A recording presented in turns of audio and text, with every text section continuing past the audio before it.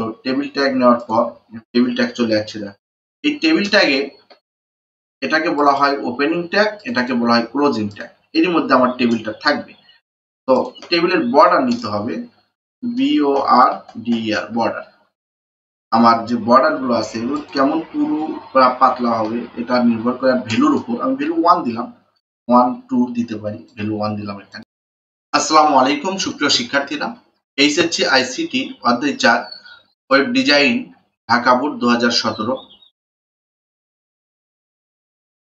এই প্রশ্নে দেওয়া আছে শাহরিয়ার সাহেব এমন একটি ছোট্ট ওয়েব পেজ তৈরি করতে চাইলেন যেখানে institute.png নামের একটি ছবি ও নিচে টেবিলগুলো থাকবে।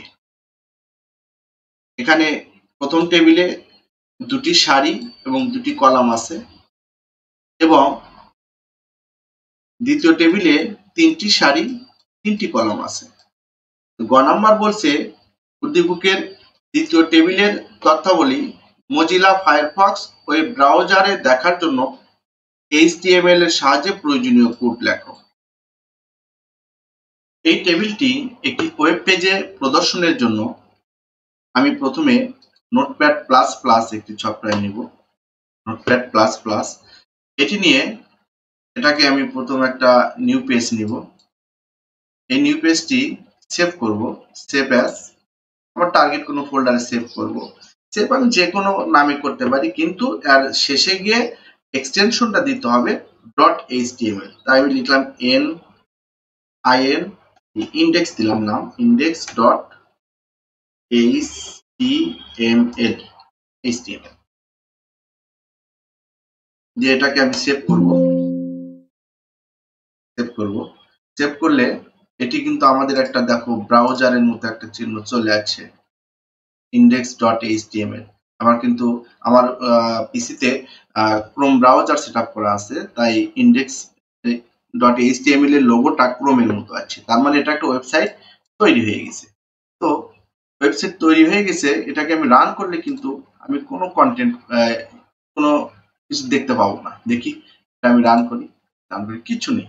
আর এখানে কিচ্ছু নেই, এখানে index.html লেখাই এসেছে। তো এরপর আমি কি করব, দেখো আমি এখানে কোড লেখা শুরু করব। তো আমি যেহেতু এখানে HTML ল্যাঙ্গুয়েজ ব্যবহার করতেছি, তাই HTML এবং এটা HTML এর 5 ভার্সন, HTML5। তো এটা আমার চলে আসলো। আমি এগুলো সেটআপ করে রেখেছি, তাই এগুলো মানে এক ক্লিকে চলে আসতেছে। তো তোমাদের যেগুলো প্রয়োজন নেই ইন্টারমিডিয়েটের জন্য, এগুলো লাগে না, এগুলো আমি উঠিয়ে দিব। তো টাইটেলটা রাখতে পারো, টাইটেলের মধ্যে আমি দিতে পারি মাই ওয়েবসাইট, মাই ওয়েবসাইট দিলাম। এখন তারপরে কি দেব, এটা এখন দেখো আবারও আমি এটা রান করে দেখতে পারি যে কি হয়েছে। এটা এখন যদি আমি রান করি,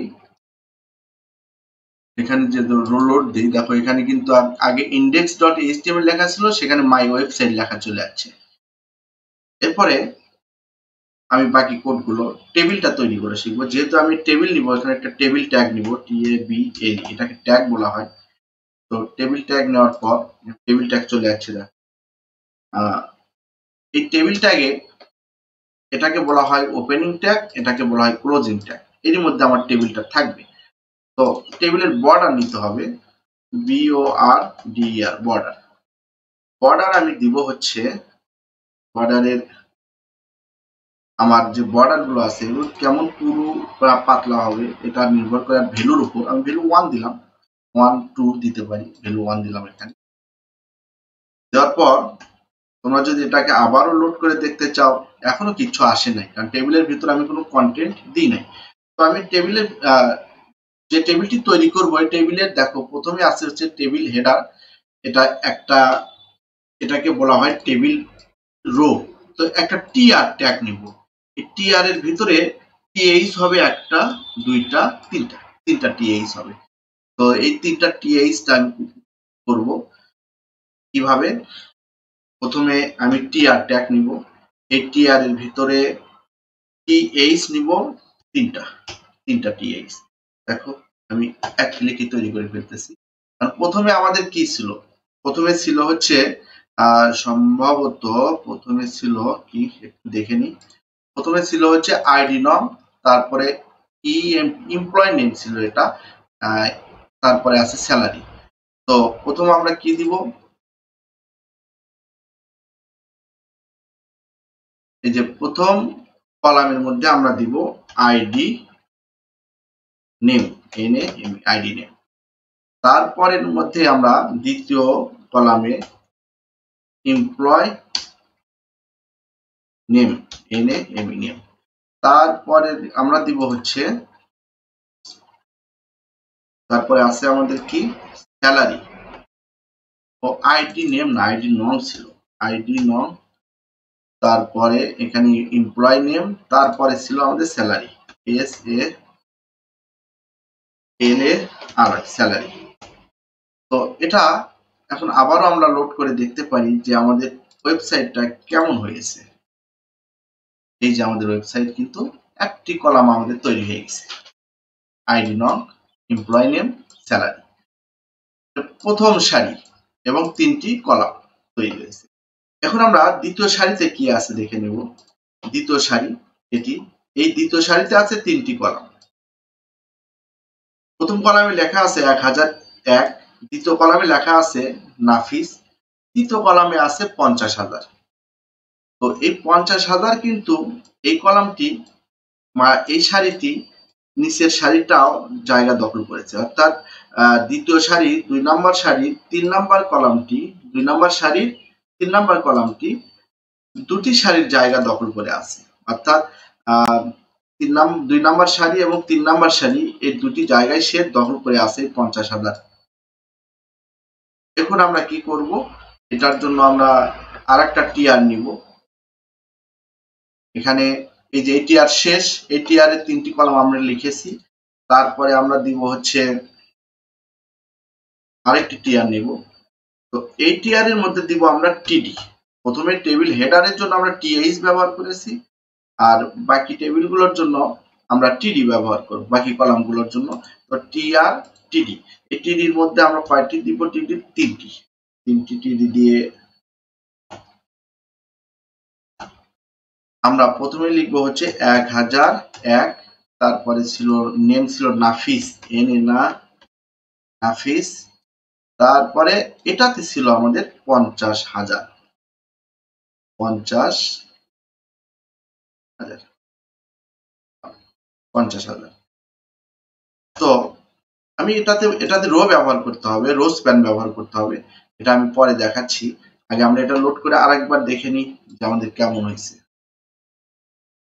সবই ঠিক আছে, কিন্তু এটা নিচের দিকে যায় নাই, এটা আমি পরে দেখাচ্ছি। তো এখানে আমাদের 2 নম্বর সারির কাজ শেষ। 3 নম্বর সারি কি হবে, 3 নম্বর সারিতে আছে 1005 সজল, এটাও কিন্তু আমাদের এই 50,000 বেতন তার, এই কারণে এই সারিটি, এই কলামটি দুটি সারির জায়গা দখল করে আছে। তো এখন আমরা কি করব, আরেকটি নিব, টিআর নিব। এই টিআর এর মধ্যে টিডি আছে, অর্থাৎ কলাম আছে কয়টি, 2টি কলাম আছে। এই যে তৃতীয় সারিতে আমাদের কলাম রয়েছে, এটি আমাদের 3 নম্বর সারি, কলাম রয়েছে 1টি, 2টি, আর এটা তো আমাদের উপরের সারির কলাম, নিচে নেমে এসেছে। তো এর মধ্যে আমাদের 2টি কলাম রয়েছে, তার মানে এখানে আমি টিআর দিয়ে টিডি নিব হচ্ছে 2টি টিডি। প্রথমে দিব হচ্ছে 1005, তারপরে SA সজল।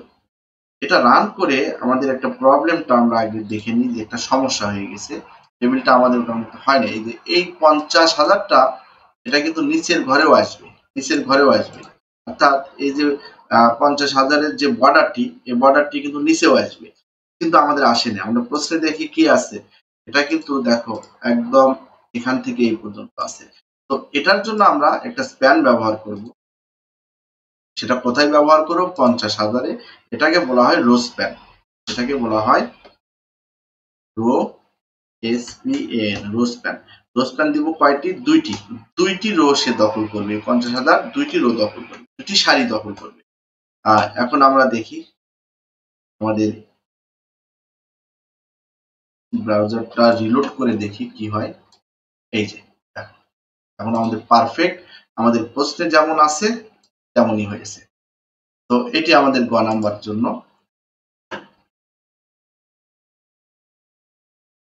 ওয়েব ব্রাউজারে দেখার জন্য HTML কোড। এর পরের প্রশ্নটি হলো আমাদের ঘ নং প্রশ্ন। এখানে বলা হয়েছে প্রথম টেবিলের ফাঁকা সেলে উদ্দীপকে উল্লেখিত নামের ছবি সহ, অর্থাৎ institute.png নামের ছবি সহ, ছবির সাইজ হবে 150x150। প্রথম টেবিলের তথ্য ওয়েব ব্রাউজারে দেখার জন্য HTML কোড লিখে ওয়েব পেজে ইমেজ ব্যবহারের গুরুত্ব ব্যাখ্যা করা। তো এই টেবিলটি তৈরির জন্য আমরা বরাবরের মতো আবারও নোটপ্যাড প্লাস প্লাস ওপেন করব। তো প্রথমে আমরা নোটপ্যাড প্লাস প্লাস ব্যবহার করার আগে তোমরা দেখে নিই তোমরা শুরুটা কিভাবে করবা। তো শুরু করবা, এখানে লিখে দিবা প্রথম টেবিলের সেলে institute.png নামের ছবি সহ টেবিলের তথ্য ওয়েব ব্রাউজারে দেখার জন্য HTML কোড নিচে দেওয়া হলো। এটা লিখে তারপরে তোমরা তোমাদের এই টেবিলের জন্য প্রয়োজনীয় কোডটা লিখে দিবে। তো এই টেবিলের জন্য প্রয়োজনীয় কোডটা কি, এই কোডগুলো লেখার জন্য এবং ওয়েব পেজে প্রদর্শনের জন্য আমরা প্রথম কি করব, আমাদের নোটপ্যাড প্লাস প্লাস বরাবরের মতো আবারও ওপেন করব, করে এখান থেকে আবারও নিউ পেজ নিব, নিয়ে এটাকে আমি আবারও সেভ করব। সেভ অ্যাজ আমাদের টার্গেট ফোল্ডারে আমরা সেভ করে নিব। এখানে দেখি কোনো ইমেজ নাই, এখানে সেভ করব কি নামে, সেকেন্ড তার index2 দিয়ে দিলাম এটার নাম index2। এক্সটেনশন কিন্তু আমাদের HTML দিতে হবে, HTML দিতে হবে। তো এটা HTML দিলাম, দেওয়ার পর এটা সেভ করলাম। তো এখন আমরা টেবিলটি দেখি, টেবিলটি কেমন আছে। এই টেবিলে আমাদের দেওয়া আছে হচ্ছে দুটি সারি, অর্থাৎ টিআর, এই সারিগুলোকে বলা হয় টিআর, আর এগুলো আছে কলাম, দুটি সারি দুটি কলাম। প্রথম কলামে TH দিব আমরা, কারণ এটা টেবিল হেডার, আর এটা হচ্ছে দ্বিতীয় সারির মধ্যে, এর ভিতরে আমাদের ছবি সংযুক্ত এইরকম। তো আমরা আগে লিখব HTML, এটা HTML5 ভার্সন। তো আমাদের অপ্রয়োজনীয় উঠিয়ে দিতে পারি, হেডটা রাখতে পারি, টাইটেলের মধ্যে দিতে পারি আমাদের মাই ওয়েবসাইট, এটা ফার্স্ট ওয়েবসাইট, আচ্ছা মাই ওয়েবসাইট দিলাম আমি, এটা সেভ করলাম। তারপর আমি টেবিলটি নিব, টেবিল ট্যাগ TADLE। তো টেবিল ট্যাগের মধ্যে আমরা কি দিতে হয়, প্রথম একটা অ্যাট্রিবিউট দিতে হয় বর্ডার অ্যাট্রিবিউট দিয়ে বর্ডারের ভ্যালু আমি দিব 1, বর্ডারের ভ্যালু 1। তারপর আমি একটা টিআর নিব, এই টিআর এর মধ্যে TH আছে কয়টি, এর মধ্যে TH আছে দুটি কলাম আছে, তাহলে 2 দিলাম, দুটি কলাম আমাদের তৈরি হয়ে গেছে। এখন কোন কলামে কি আছে এটা আমাদের দেখতে হবে। তো প্রথম কলামে আছে সম্ভবত দেখি সিরিয়াল নং, তারপরে ইনস্টিটিউট, সিরিয়াল নং আর ইনস্টিটিউট নং। তো এখানে তাহলে দিয়ে দিব ACRIAL সিরিয়াল নং। তারপরে আছে আমাদের ইনস্টিটিউট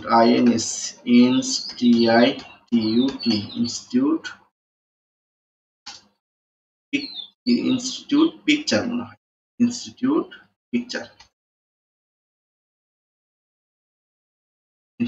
পিকচার। ওকে, এটা আমি সেভ করলাম। সেভ করে এটা আমি একটু রান করে দেখি। আমার যেহেতু মজিলা ফায়ারফক্স নেই, আমি ক্রোমে রান করলাম, রান করে আমার কিন্তু এটা তৈরি হয়ে গেছে। এখন নিচে আমাদের কি আছে, দ্বিতীয় সারিতে আমাদের কি আছে এটা দেখে নিই। দ্বিতীয় সারিতে আছে এখানে ইনস্টিটিউট নং নাই, ইনস্টিটিউট পিকচার হবে। পিকচার। ওকে, এরপরে আমরা কি করব, এখানে এসে দ্বিতীয় সারিটা তৈরি করব। টিআর এর ভিতরেও আমাদের টিডি হবে, দুইটা।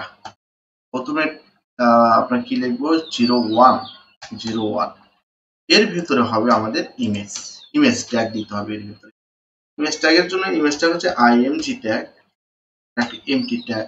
এখানে ইমেজের সোর্সটা দিতে হবে। আর এটা এলটি তোমরা ব্যবহার করতেও পারো, নাও পারো। এটা দ্বারা বোঝায় কখন যদি ছবিটি লোড না হয় তাহলে এখানে আমাদের যে নামটা থাকবে সেটা প্রদর্শন করবে। যেমন ইনস্টিটিউট পিকচার এই নামটাই আমি দিতে পারি, কিংবা শুধু পিকচার দিতে পারি। আবার তোমরা ব্যবহার নাও করতে পারো, শুধু সোর্স মানে ইমেজের সোর্স, ইমেজটা আমাদের কোথায় আছে। এখন দেখি আমার কোনো ছবি রাখা আছে কিনা। আমি যেতে পারি ওপেনে গিয়ে দেখি আমার ফোল্ডারে ইনস্টিটিউট ডট বোর্ড না, এর মধ্যে ইনস্টিটিউট, এই যে ইনস্টিটিউট ডট পিএনজি ছবি একটা আছে। তো আমি এই ছবিটা ইনস্টিটিউট ডট পিএনজি আমি নিয়ে এসে সোর্সের মধ্যে দিয়ে দিব, দিয়ে আমি এটা সেভ করলে এখন যদি আমার ওই পেজটি যদি আমি রিলোড করি, হ্যাঁ এটা চলে আসছে, এটা একটা লোগো ইনস্টিটিউট। কিন্তু এখানে সাইজ কিন্তু কত এটা আমরা দিই নাই। তো সাইজ দিতে বলছে, হাইট ওয়েট কত দিতে বলছে, বলছে যে এখানে আমি আরো অ্যাট্রিবিউট ব্যবহার করি,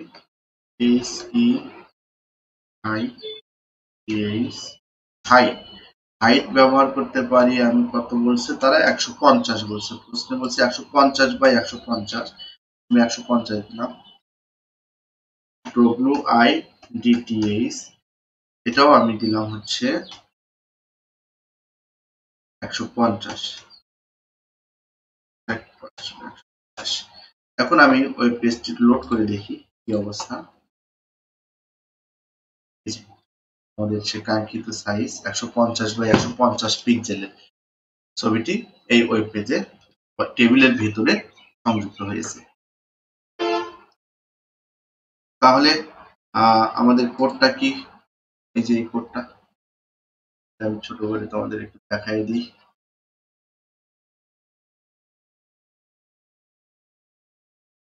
এরপর প্রশ্নের শেষ অংশে দেখো বলা আছে যে HTML কোড লিখে ওয়েব পেজে ইমেজ ব্যবহারের গুরুত্ব ব্যাখ্যা করো।